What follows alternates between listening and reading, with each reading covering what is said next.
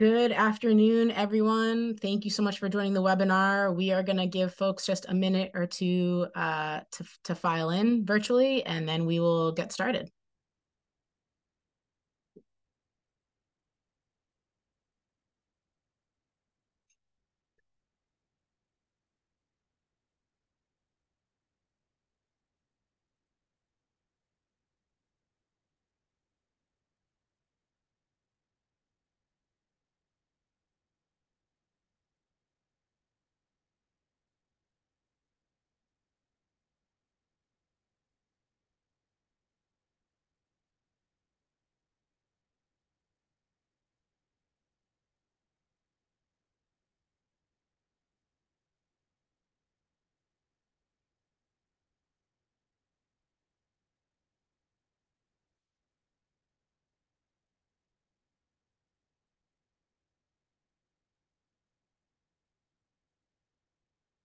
For folks who are just joining, thank you so much. We're just going to give folks another minute, and then we'll get started in just a minute.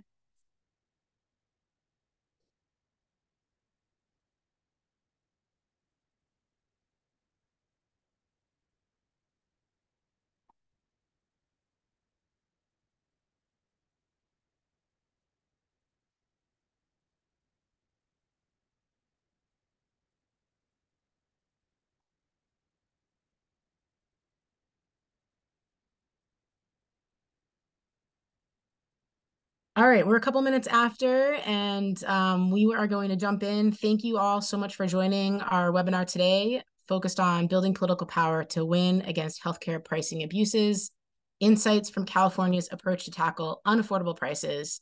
We're really looking forward and excited for the conversation today to talk about our nation's healthcare affordability crisis and how advocates, particularly partners and stakeholders in California, have been organizing to tackle the issue in California. Specifically, we'll be talking about California's new Office of Healthcare Affordability. Before we get started, I want to just make a quick note for folks. If you're having any technical issues during the webinar, please feel free to add a message in the chat box to my colleague, Mike Persley. He's on hand and he's able to help any folks who might have any issues as are coming up. We're going to have a little bit of a presentation initially, and then really we're going to spend the bulk of the webinar having a panel discussion with some esteemed guests.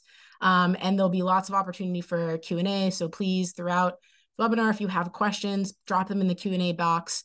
When we get into the panel discussion, we'll be pulling them in. And then, of course, we'll make sure we have designated time at the end for folks to ask questions through the chat function.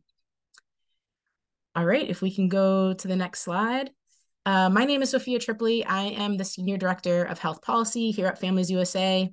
For folks who don't know, Families USA is a leading national voice for healthcare consumers, dedicated to the achievement of high-quality, affordable healthcare and improved health for all. If we can go to the next slide. I just want to take a quick minute to introduce our guests. We also have, in addition to myself from Families, we have Alicia Camaliche, who's a policy analyst, who is spending a good chunk of her time working on provider pricing, particularly working on the Office of Healthcare Affordability work in California. We're also joined by Anthony Wright, who's the Executive Director of Health Access California, Bill Kramer, who's the Senior Advisor of Health Policy at Purchaser Business Group on Health, and Matt Lege, who is the Government Relations Associate at SEIU California. We're really excited for the conversation. If we can move to the next slide, I'm going to turn it over to Alicia, who's going to provide a little bit of a overview of the national healthcare affordability crisis, as well as some background in the California Office of Healthcare Affordability. So we're all kind of speaking from the same playbook, and then we'll move into the panel discussion. Alicia, I'm going to kick it to you. Thank you so much, Sophia. So hi, everybody. My name's Alicia. As Sophia said, I'm a policy analyst with Families USA, working on our hospital pricing, payment reform, and health equity work. I'm so excited to be here with you all today and be able to engage in this conversation. If you want to shout out in the chat what state you're listening from, we'd love that. We're just excited that you're all here. So before we move into our panel, I'm gonna provide some background on the national hospital pricing landscape and the policy work being done across the country as well as some background on what's happening in California specifically, just to shape up our conversation that we're going to have later today with our amazing panelists. So I'm just going to jump right into it. I'm sure the reason that most of you are on this webinar today is because you're gravely aware of the healthcare affordability crisis facing families across the US. Across the country, families are struggling to afford the healthcare they need and are then being saddled by mountains of debt they can sometimes never pay off. Up to 40% of US adults report skipping medical tests or treatments due to cost, which can often result in conditions worsening. And research shows up to 100 million people in the US have some form of medical debt. And the worst part is, for all of that money spent, quality continues to stagnate and lag behind comparable nations.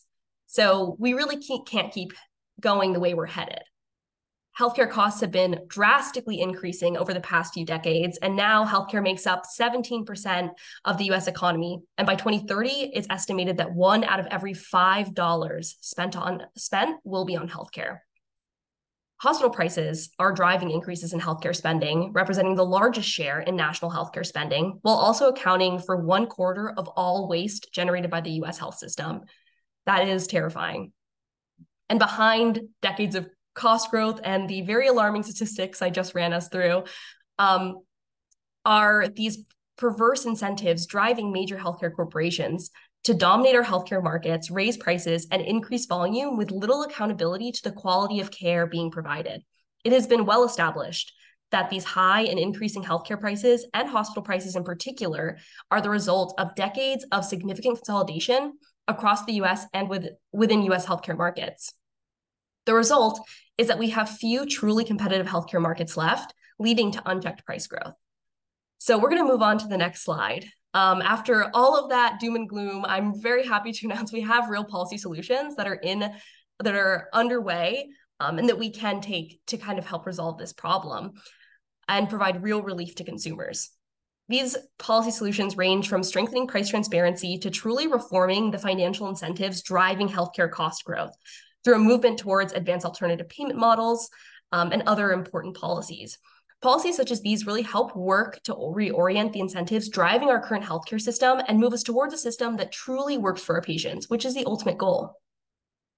So I can't go through all of these policies on the slide today, but here are just a few examples of some promising healthcare pricing solutions that we uplift here at Families USA. I would also be remiss not to shout out the Lower Cost, More Transparency Act, which passed the House this past Monday.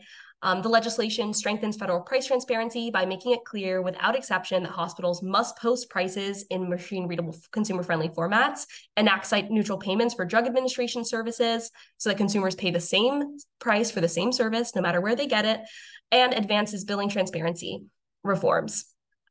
So big deal and big win. I feel like we have to highlight the wins after I go through pretty much the most devastating statistics.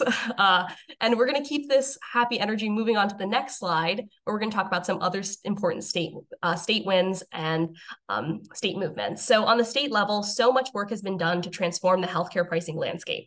22 states now have all payers claims databases. 16 states have granted their AGs or another agency the authority to review healthcare mergers. 8 states have prescription drug affordability boards. 3 states now have penalties for noncompliance with price transparency. And if I'm correct, I think another 3 states have codified price transparency in their statute. And 8 states, soon to be 10, have established healthcare spending growth targets. Soon to be joining the list of states with spending targets is California, who is in the process of implementing some of the most comprehensive healthcare spending target legislation to date, which will be the focus of today's webinar. So let's talk a little bit about California. Next slide. So like the rest of the country, California residents were and are really grappling with the impacts of high healthcare costs. 52% of Californians report skipping care due to cost, and 36% report having medical debt. Those numbers are even higher for Black and Latino populations, who are some of the most impacted by unaffordable healthcare costs and burdened by the effects of medical debt, which can be truly devastating socially, financially, and physically. Personal healthcare spending in California grew on average 4.7% per year between 2010 and 2020, which was nearly 3 times the rate of inflation, with rising hospital prices being a major driver of that increase in spending. Consumers have felt this increase in spending in many forms, including higher out-of-pocket costs, as well as reductions in wage growth and benefits as employees struggle to keep up with rising premiums.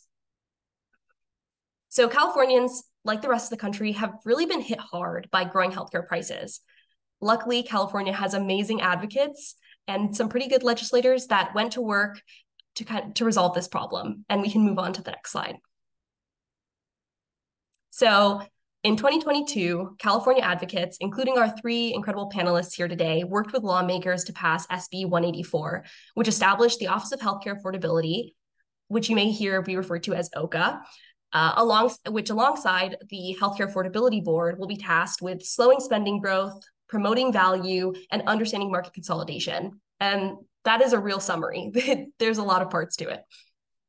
So to accomplish these things, the office has a few key requirements. The office must collect and report data on total healthcare expenditures. That data will inform the statewide and sector-specific spending targets, which the office has the authority to enforce through financial penalties, meaning these targets have some real teeth. The office will also track metrics on quality, equity, and access, and set benchmarks for alternative payment model adoption and investments in primary care and behavioral health to promote value-based care and long-term improvement of our healthcare system. The office will also assess healthcare entity transactions and conduct cost and market impact reviews that can be used to inform decisions around major transactions and legislative solutions to the problem of consolidation, a really key part of this legislation. So that was a really quick overview, and I'm sure that was a lot to absorb. So if you have any questions that you would like to ask our expert panel or even us here at Families USA, feel free to drop them in the chat in the Q&A function. We'll get to as many as we can, and if we can't, we'll try to get to you via email. And we're going to move to the next slide and talk about implementation before we move into our panel. So this legislation is a really great starting point, but implementation can really make or break things like this. And over the next year, there will be a lot happening with OCA. So OCA will be establishing the state spending target methodology and publishing spending data, proposing and then setting the state 2025 statewide spending targets, which will not be enforceable. And also create APM adoption standards and benchmarks and so much more, as you can see on our timeline. There's a lot yet to come, and implementation will be over the course of several more years. So this is just a really zoomed in scope of what the office will be doing. But I really wanted to take this moment to really emphasize the scope and the potential impact of this legislation, which goes far beyond spending targets alone. This is certainly not the end-all be-all for solving hospital prices, but it really is a huge accomplishment for our California advocates. Driving this legislation was a coalition of advocates representing a variety of different stakeholders, including consumers, employers, workers, payers, and I feel like I must be missing somebody because there were just so many important people in this work. And the OCA really represents the power of advocacy and coalition building, which is why I'm so thrilled to be able to highlight the policy here for you today. So I'm going to stop talking and we're going to move into our panel portion and let our speakers provide a little bit more insight into the unlikely partnerships that got this legislation passed and the policy considerations driving it. I'll pass it back to you, Sophia, and we can bring down the slides, Kevin. Thank you so much, Alicia. Okay, so now opening up to our esteemed panelists. I think the first thing is just reactions from you guys. Obviously, the healthcare affordability crisis is pretty well established.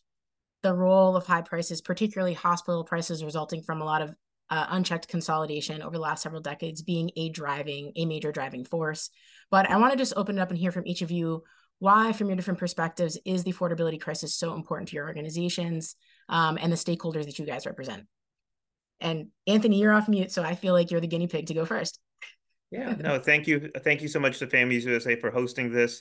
My name is Anthony Wright. I'm the Executive Director of Health Access California, the statewide healthcare consumer advocacy coalition, working for the goal of quality affordable healthcare for all Californians. And while we've been doing a lot of great work in California on expanding health coverage, we also recognize that this doesn't work if it's not affordable, and affordable for the system and for, as a part of our economy, but also affordable to consumers on the ground level in terms of the premiums they pay, the cost sharing they pay, et cetera. And, just to add to Alicia's overview, I just want to be clear that, it's not just that healthcare prices are high, but that they're inflated, that there is a market failure in healthcare for a variety of reasons. I mean, healthcare is unique in as it's one of the things that we purchase that we can't really say no to. But as was shown on the map, we have huge disparities in terms of what things charge, and that tends to be more related to not what we get charged has little to do with the relationship of quality or outcomes or equity, and more just what is the market power of the given players in a given region. And so that's why we have such huge disparities, even within the control set of California, that it tends not to be our state laws or regulations or our labor markets or other things. Those variations come from issues of whether it's market concentration or other issues. And so and how do you deal with that issue? We, over several years, have been working with our partners, whether consumer groups, community groups, labor groups, other purchaser groups, to deal with various market failures, whether it's on surprise medical bills or other issues. But even when we find those solutions, and certainly there have been things done both at the policy level and at the practice levels to bring down the cost of healthcare. But in our sort of fragmented healthcare system and in our consolidated healthcare system, that savings doesn't actually yield a benefit to actual patients and payers on the ground, that there's too many middle members that rake off the savings, that there is not sort of that downward pressure to make sure that those rates go down. And that's why you need something like an Office of Healthcare Affordability. That doesn't mean you need to do those other things as well, those innovations within the system to transform how we deliver care. You need to do those policy changes to deal with bad actors and abuses in the system. But you also need an overarching look at the healthcare system and the ability to make sure that those savings that yield to patients and payers. We're never going to meet a goal we never set.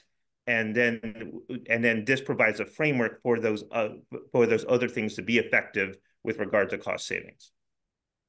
Thank you so much, Anthony. And there's a lot in there to unpack, and we're going to unpack it as we go through the conversation. But I want to give a chance for Bill and Matt to offer their perspectives.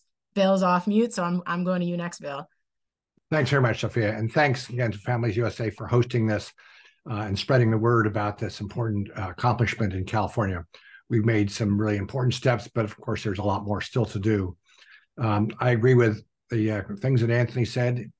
He and his team at Health Access, as well as at SEIU and others, have been great partners in this effort. As Sophia said, I'm Bill Kramer. I'm the Senior Advisor for Health Policy at the Purchaser Business Group on Health. We're a not-for-profit organization. Our membership consists of large employers, most with a national or multi-state presence, as well as public sector purchasers like CalPERS and State of Washington Healthcare Authority. We were in this effort because of the affordability crisis and the way it affects our members, employers in general, especially small employers, and the employees and their families. This is been going on for years. We've been fighting as much as we can, both working directly with health plans, directly with physicians and hospital groups to improve affordability, but things keep getting worse. And as a result, it's crowding out business investment. It's crowding out wages. More money of compensation has to go to health benefits. There's less available to give in wages. And it's crowding out jobs. So it's not just a healthcare affordability crisis. This is a wage and job crisis as well. The ripple effects through the economy are enormous. So we're doing everything we can, both as purchasers, but also in the policy arena, to try to bring the forces to bear that will hold down healthcare costs. I think this is a remarkable accomplishment. It builds on the efforts of other states, particularly what we've learned from Massachusetts, Oregon, and several others. I think this is the most ambitious legislation of its type to date. But again, there are a lot of challenges ahead as we implement this. Happy to talk more about that later in the session. Thank you so much, Bill. And I think such an important point there about it's an affordability crisis, but this downward pressure it's having on our overall economy and how it's working. And that's the perfect segue, Matt, to just give us your perspective from SEIU, California. What is what's the stake in the game for you guys here? Yeah, and just I'll just reiterate, thank you so much for having us on. My name is Matt Lege. I'm a government relations advocate or lobbyist with the California State Council, and so we're the statewide association of SEIU locals, and we're the largest union in California. So we represent about 700,000 workers across the spectrum, including in healthcare, but also in the public sector, private sector, long-term care sector. So really across the spectrum, many of these are low-wage workers. And so when they are able to get healthcare or when they're fighting for healthcare for the first time in their contract, that's one of the big points of contention because of how costly it is. And for our public sector workers, but other workers across the spectrum, for us, it's really been one of the key issues for the last 25 years at the bargaining table. And, to Bill's point, we get into significant fights with our employers because of healthcare costs just spiraling out of control, and really appreciate all the collaboration we're able to do together with employer partners when we can say, well, how do we address costs together? And I think OCA is one of those important, steps, and that, is sort of key to our efforts over the line that we can get into shortly. But, for us, we sort of have this duality of the stake in the game where we both are, fighting for healthcare costs at the bargaining table and making sure that, wages continue to go up. And one point on that, just to, make sure we put it out there is, over the last, 15 years or so, average weight, the cost of a premium increase has gone up by about 50% from 2008 to 2018 in California. Median wages has remained flat. So that's really workers falling further and further behind. And, housing costs are still high. Everything else is going more expensive and creating an affordability crisis where from SEIU, we're losing members who are moving out of state. And so, that's sort of fundamental to what we're trying to do. Importantly, though, throughout our advocacy around the Office of Healthcare Affordability, and I actually used to be a healthcare worker, and then I worked for a union that exclusively represented healthcare workers, and now I have the privilege of representing all 700,000 workers in various industries. But making sure that the Office of Healthcare Affordability, as it was implemented, took into account the interest of healthcare workers and how they're going to play a critical role in delivering on some of the savings in the system and addressing costs, while also ensuring that the targets and other things that we're looking at in this are not done off the backs of healthcare workers, particularly those without licenses or those without college degrees, those that, are, cleaning the room, making sure that, the healthcare industry is working efficiently and effectively, but also making sure that we can, start to, invest in this workforce and figure out how we're going to make sure that we're delivering on these quality equity goals that are also critically important to making sure that OCA works. It's such an important point, Matt, and thank you. And I love the perspective you're bringing about making sure, tying this right into the workforce and what this means to make sure that we have a workforce in California and also nationally that's really at the center of making sure we're delivering the high quality, affordable care that all of the families and people in our country deserve. I think let's get into some of the meat, because I think we're kind of around the edges. Take us through a little bit. So obviously the legislation that established OCA is what a lot of people are talking about as some of the most comprehensive state cost containment policy that we've seen to date. And there are a lot of different pieces of it, from the transparency side. It's driving, paying for higher value care. There's investments in primary care, holding the system accountable for cost and quality. Can you guys just walk us through a little bit how this is all supposed to be working? And I think in particular, what this means for people. And I think, Matt, you started to get into a little bit too about what this looks like for workers, and particularly healthcare workers. But the tying back to the consumer and how is the patient, the individual experiencing and interacting with the healthcare system going to feel the effects of the office as it gets implemented, knowing that we've got a lot of years of implementation. I don't know who wants to take that one first.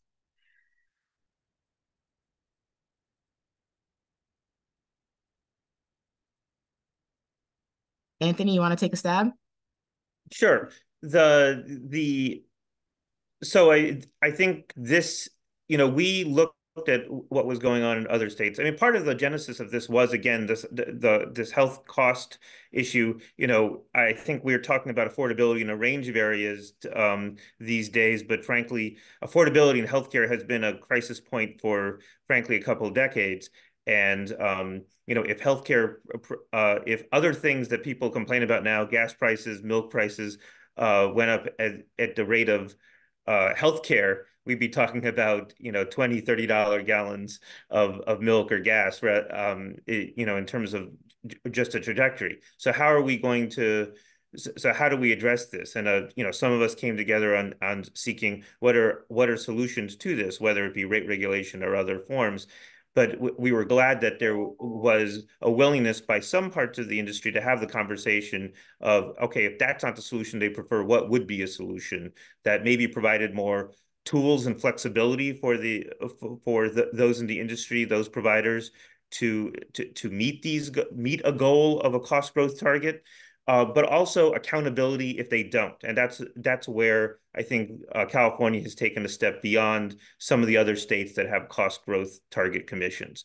That we have again tools and flexibility on the front end, but progressive enforcement in the back end. That if a sector does not, or a provider does not meet these cost growth targets, there is opportunity for performance improvement plans and other progressive enforcement leading up to fines that are commensurate with how much people are being overcharged. And that's that's on a scale much bigger than that is what is in other states.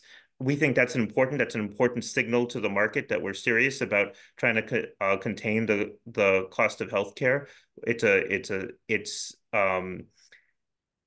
think it's done fairly. It's done with flexibility so that to recognize that if something comes up like a pandemic or a really high cost drug, that we take those things into consideration. It recognizes the diversity of the state, that maybe we might need to different approaches in our Central Valley versus our Bay Area, and just recognizing that our different regions maybe start at different places, but at the same time that we still have accountability throughout the state, that we can't just let healthcare costs go up for the sake of going up, to what the market will bear. And that's that there's a real affordability thing, again, bringing it down to the consumer, where a hospital bill is typically the biggest bill any family will ever get in their life, and it is often life-changing, and even the sort of the day-to-day of maintaining a disease like asthma or diabetes, just even the regular cost sharing and other costs that are imposed on Californians is a significant strain, given all the other costs that my colleagues have talked about. And so again, at the end of the day, the goal is we're not just seeking lower costs for the sake of lower costs. This is tied to quality and equity and trying to make sure that we're actually getting better value from the healthcare system. And that's why the office has these both metrics and tools to try to move toward a system that invests more in preventive health, a system that prevents more in alternative payment methodologies, to try to actually innovate and improve the value of care. So we want lower costs, but or at least a lower rate of cost growth, but it's not at the sacrifice of whether quality, equity, and those other key goals. Yeah, and I think that's such an important point, because I think a lot of times when we talk about value in the healthcare system, you think lower costs. Does that mean reduction in services or less access? And I think this is not that. This is about identifying where the prices and the costs are really out of control compared to a national or state average, and holding the cost below that, but not at the expense of making sure that people get the care. In fact, these metrics that you're talking about are really about driving the healthcare system and providers and holding them accountable for meeting certain outcome measures, for quality measures, so that patients are actually getting the coordination of services they need, that there is a financial incentive and pressure to actually be reducing inequities in health outcomes. And I think that's a really important distinction, because that ultimately is what drives us towards the high value care in a very meaningful way. And Bill, I see you're off mute, so please jump in. Well, I'm just building on what you and Anthony were just saying, Sophia. As Anthony points out, the accountability measures are an essential piece of this, and a relatively unique piece of this legislation. But this broader look at our healthcare system is also a unique element. In other words, it's not just about affordability. Just an editorial comment. I wish we had called this office something other than the Office of Healthcare Affordability, because it's more than that. The Healthcare Affordability Board is more than about just affordability. That's obviously an essential goal, but we have to establish guardrails, and the legislation does this to ensure we don't achieve the affordability goals by sacrificing quality or access or equity. In fact, the legislation is very explicit about that goal, the multiple goals, and the state will be monitoring quality, access, and equity to make sure they are not damaged as we make progress toward affordability goals. And I think implicit in this is a recognition that there are ways to improve care while lowering costs. And so the emphasis on greater investments in primary care, greater investments in behavioral health, moving from fee-for-service toward value-based or population-based payments. All those are elements in our healthcare system, which, if we do them right, could result in lower costs, better quality, as well as improved access and equity in our system. The legislation recognizes that. It's going to be a challenge to pull it off, but that's what we're going to try to achieve. Thank you, Bill. Yeah, go ahead, Matt. Well, and so, I mean, I think both, Anthony and Bill, I mean, this is why we worked in a coalition together. So we're all on the same page on many of these points. And I would just say for SEIU in particular, ensuring that there was real accountability was the critical piece, that this was key. This wasn't just a monitoring. We've done a lot of transparency bills in California over time, but really needed to have this accountability piece. But also, an important piece of that is an accountability piece that is not solely on the backs of healthcare workers, particularly these workers that I was once, but that are sort of these service and tech workers. Those are the first workers that our employers are always going to try to hold their wages down or cut their costs off the backs of. And so, while there is an important change that's going to happen because of the incentives that are put in place within the legislation, we wanted to make sure within this that these metrics are not just off the backs of these workers, so that you can still continue to keep it as a good middle class job, that they're designed at the heart of it. Because partly, the cheapest form of healthcare is to deny everyone care, and that's not what we want either. And so we want to make sure that these investments in the workers to do things correctly, make sure we're reducing patient falls, make sure we're reducing hospitalizations by training patients so they don't have bed sores. Right? Things like that are very minor things that actually putting the workforce and empowering them is going to help us deliver on these quality and equity measures and goals that we have as the state, while at the same time ensuring that we have a workforce that can actually deliver. So, we really have been pushing hard on that. We'll continue to push hard on that throughout the implementation process. But it is going to mean that there's going to be changes in the healthcare workforce. So, we should be honest about that too. And we need to deliver care differently. We need to deliver more care in primary care. And how do we make sure that those are good jobs as well is something that we're always sort of considering, not just in this legislation, but throughout SEIU's advocacy in the legislature as well as it moves forward. Yeah, and I think that's a really important point to lift up, that at the core of this is really this effort, and what we're seeing around not just affordability, but quality across the country, including in California, is these underlying incentives in the healthcare system that are just driving towards really low value care, really unaffordable, high cost, and a lot of times low quality care. And so, and obviously the healthcare system responds to the financial and economic incentives that we're all living and working in. So I think what's important to point out too is what you're saying, Matt, is like thinking about and that's part of the idea of like this shift towards alternative types of payment approaches and different types of financial incentives under the Office of Healthcare Affordability implementation, right? That we're driving different sets of financial incentives and sending that signal to the healthcare sector, to providers, that they actually need to be doing all the things you just said. Those sound like minor things, but that's the difference between whether your mom who's in a rehab hospital trying to get better from a broken fall is getting bed sores and then has to stay longer in the hospital, or actually recovers and able to get out. Those are actually not minor outcomes at all. That's pretty significant. And then when you talk about that at scale, for a population, it's major. And so I think just pointing out that for folks who are listening, it's part of the role here is we're trying to drive towards a different set of economics in the state that are actually going to be able to drive towards that higher value, higher quality care that we know is going to keep people healthy and get them better when they're getting sick and that type of stuff. So I want to just quickly, shift a little bit gears. Obviously, California, you guys are the most recent state to enact sort of a benchmark program approach and cost targets. But of course, there's some others out there, Massachusetts, et cetera. Are there any lessons learned as you guys were engaging in the advocacy around the design and working with legislatures in the states? Or are there any lessons learned from the other models across the state that are noteworthy to pull out that really kind of stuck with you and you guys were pushing from, learning from the experience of other states?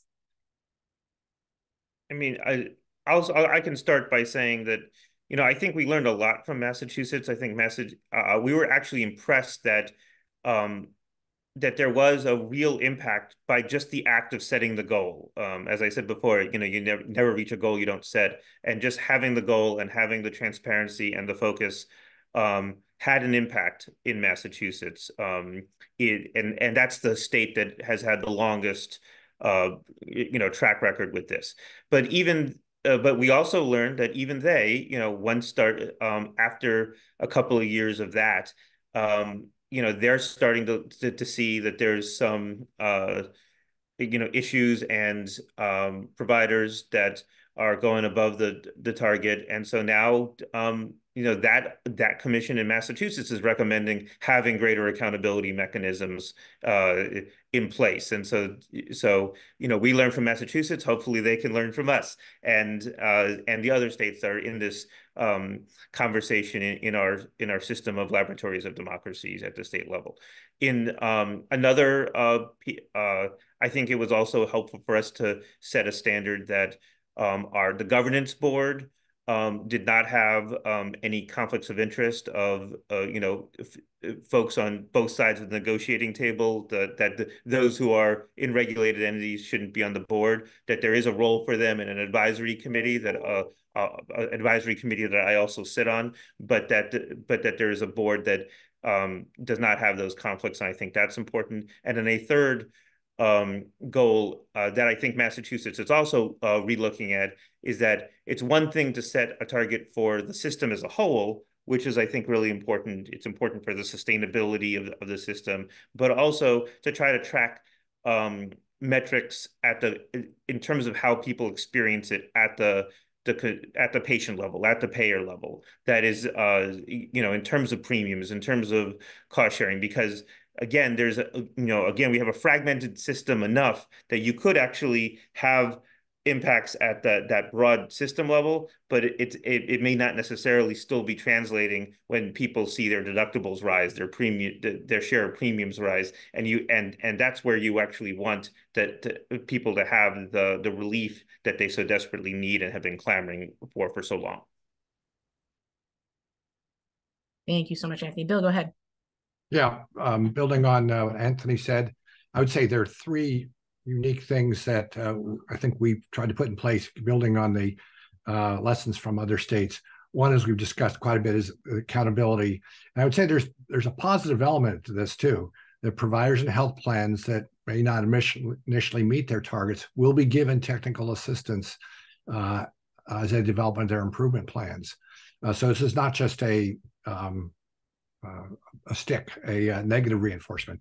If they continue to not meet the targets, there will be a financial penalty, but that's only after an opportunity to demonstrate improvement with support from the state.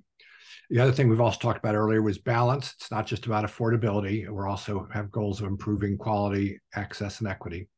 And the third element that Anthony started to talk about was this is not just a single statewide target that applies equally to everybody.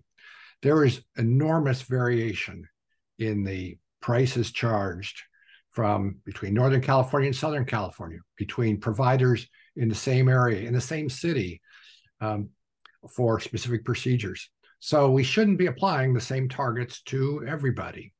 So there is an opportunity in this whilst we start with a single statewide target, the board will be setting targets for different sectors, hospitals, physicians, health plans, for different parts of the state, Southern California, Northern California, Valley, and potentially for different health systems. So for the Sutter Health System, or for Kaiser Permanente, or for Dignity, that's appropriate. And this legislation enables us to set targets. It's not a one-size-fits-all. It's targeted, customized, as appropriate.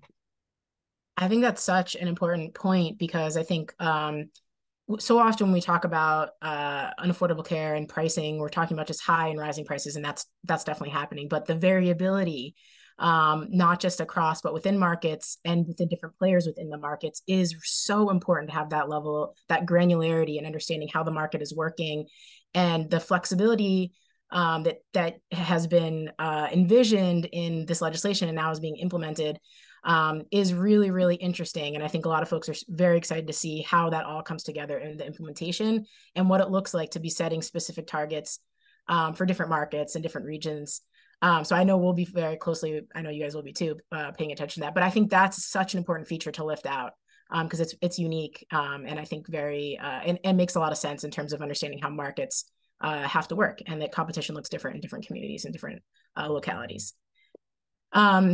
I'm gonna just take a minute to just we've got a couple questions starting to come in, which is great. So for folks, please start dropping some questions in the Q&A. I have a couple more I wanna tee up, and then we'll start bringing those into the conversation. We started getting into this a little bit now in the conversation about some of the special features, but obviously you guys are about a year into implementation here, coming up on a year, I think.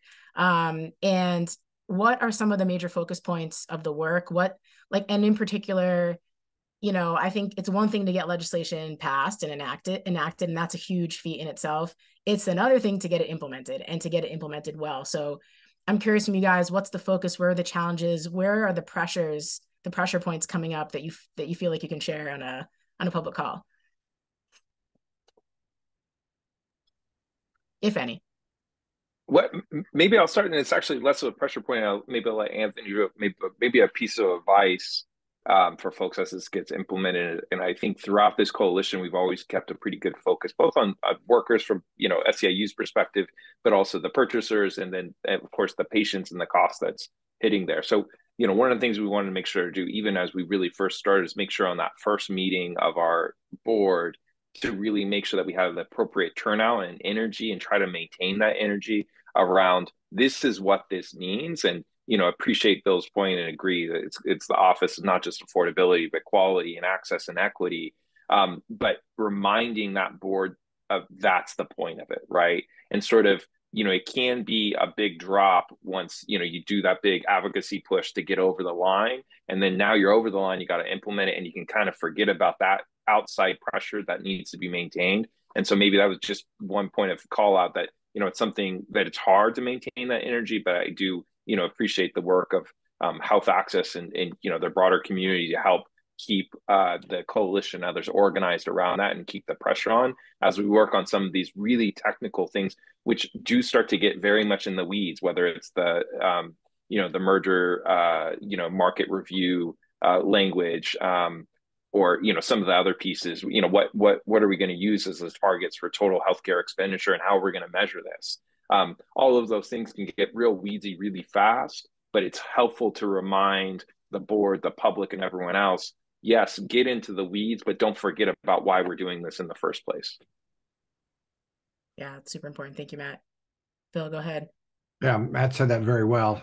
I think this collaboration between employers, consumers, and labor is really essential. It's essential for getting the legislation passed, and it's essential going forward to ensure successful implementation. One of the key things was making sure that there are representatives of consumer groups and purchasers and labor on the board and on the advisory committee. And there's a lot of tension around that process. We also, it's important to provide technical assistance and support to those representatives, because there's a lot of complex issues and getting into the weeds. So helping them as representatives. For example, we have two of our members on the advisory board, but this is not their day job. So I review all the materials in advance and provide them with support. They need that. We also need to recognize the kind of debates that are coming and the pushback from the some other stakeholders. And let me touch on that briefly, and we can talk about more of that if we want. Many hospitals, not all, and physician groups and health insurers will push back against this kind of program. There was pushback during the debate on the legislation. There's pushback on the board and the advisory committee. This isn't surprising. They're representing their financial interests. I used to work for a big health system, and I used to do this from the other side. But we just need to understand that and make the case that to the board members and policymakers that this legislation is a necessary response to the affordability crisis that we're all facing.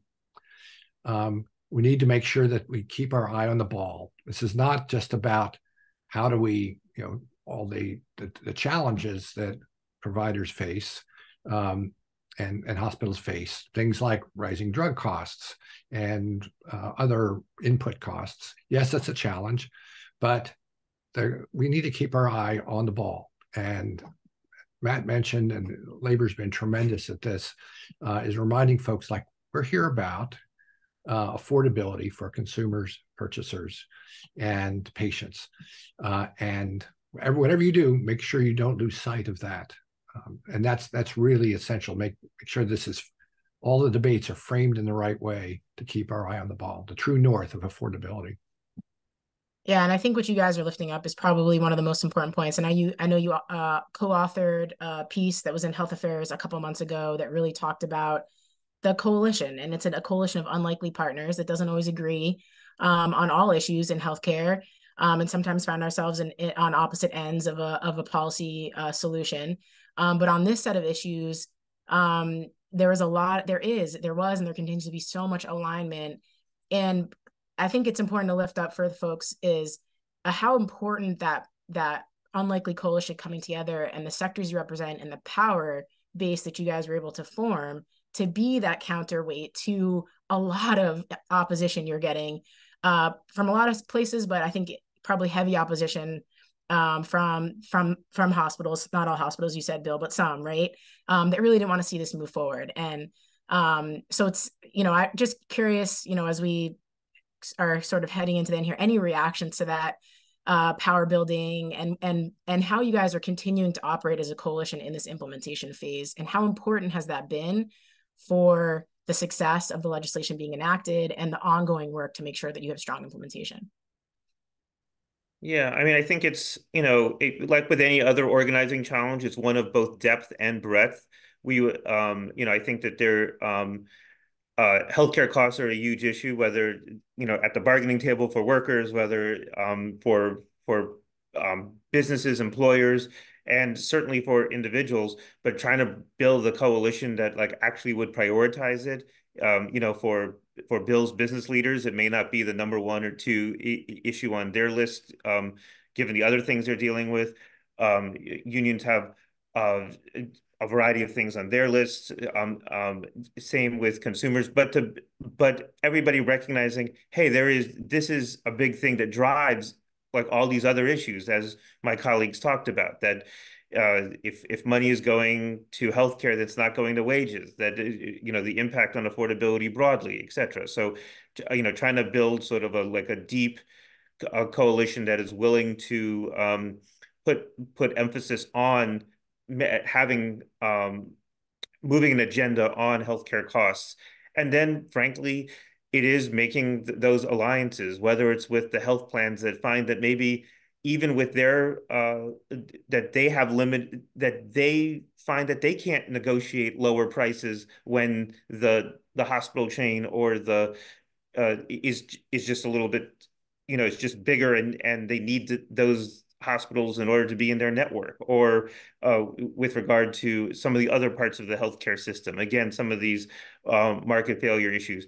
Frankly, even within the provider community, there's some providers that recognize the cost of healthcare themselves and would rather be part of a solution, and frankly also don't like the fact that they see other parts of the healthcare system taking advantage of again, market failures, and that makes the whole system look bad. So like their willingness to be part of it. And so some of the conversations were about bringing those interests together, or at least lowering the temperature from some of the potential opponents.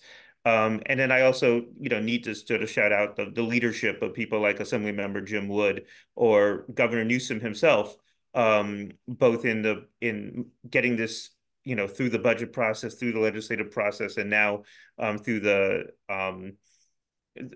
implementation process, and making sure that they continue to have the drumbeat of like why this is so essential. Again, most voters, most consumers, healthcare costs continues to pull at like the very top of like what people's concerns are. But making sure that that's an organized voice and a present voice in some of these, when the board meets, when we are having these discussions. That's awesome. Thank you so much, Anthony. I think so. I'm going to go to a couple of questions that are coming in. This is sort of just building a little bit on the conversation. So if there's anything additional that you wanted to say, but a question coming in about where you are actually seeing the most opposition right now. Is it hospital systems or insurance providers? How are you guys addressing any of that opposition?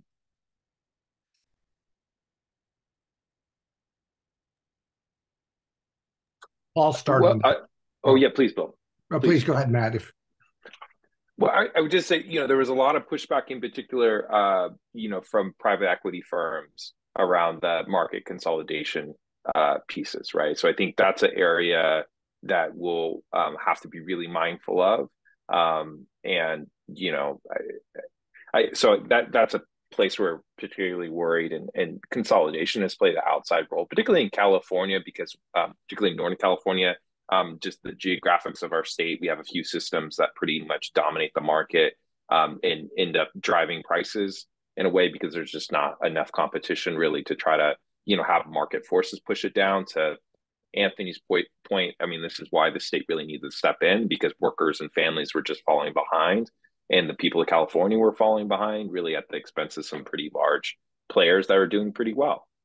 So, I see that those as potential issues, but then also the increased interest from the moneyed sort of private equity folks coming into healthcare space saying, hey, maybe there's opportunity here, where at the end of the day, we really have to continue to keep this focused on providing high quality, high value care for the people of California.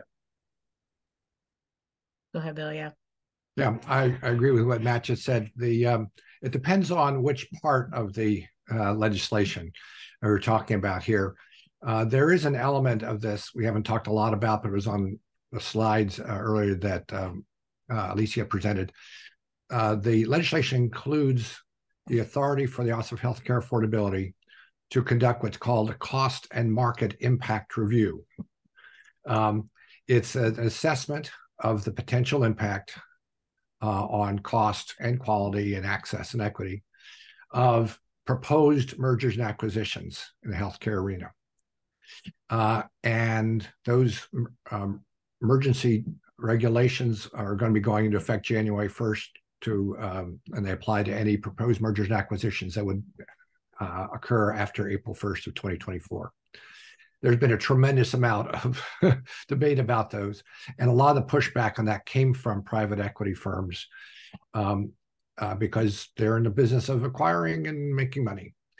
Some of it also came from the big insurance or integrated insurance systems like United Healthcare and others that are not just providing health insurance services, but are buying up physician groups and hospital systems, and they've been growing through acquisition. So they express concern about that process.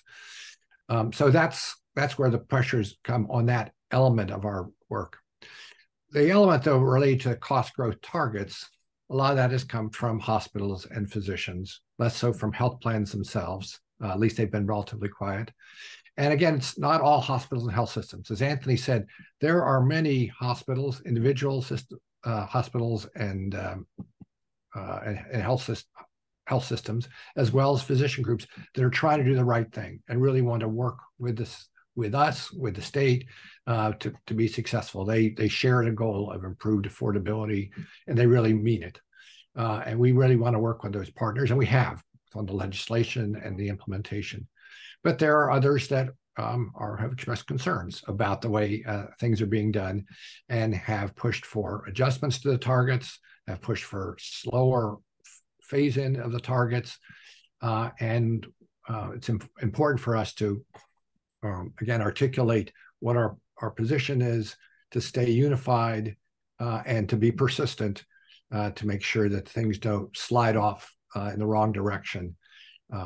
Again, they're real issues. I'm not saying they should be dismissed out of hand, but there's a point of view from consumers, purchasers, and patients and labor that we're trying to solve an affordability crisis here.